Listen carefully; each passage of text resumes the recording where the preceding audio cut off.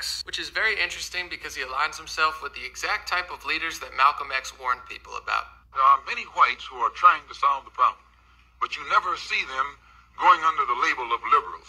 That white person that you see calling himself a liberal is the most dangerous thing in the entire Western Hemisphere. He's the most deceitful.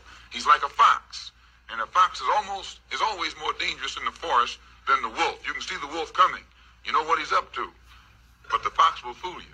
He comes at you with his mouth shaped in such a way that even though you see his teeth, you think he's smiling. You take him for a friend. There are many whites who act friendly toward Negroes. A fox acts friendly toward the lamb. And usually the fox is the one who ends up with the lamb chop on his plate. The wolf doesn't act friendly, and therefore the wolf has more difficulty in getting the lamb chop in his plate.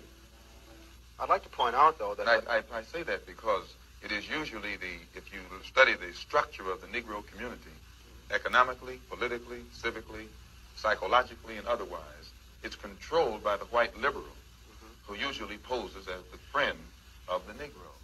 On the other hand, I think one could point to a large number of whites who have struggled for civil rights, for equality, and have got little or nothing out of it, other than quite a few bruises. Give me an example. Well, the large number of white students who have gone into the South, for example, working for SNCC and other organizations. Not working for SNCC or other organizations, but working for the white political machines who benefit by the voting efforts of Negroes. Okay.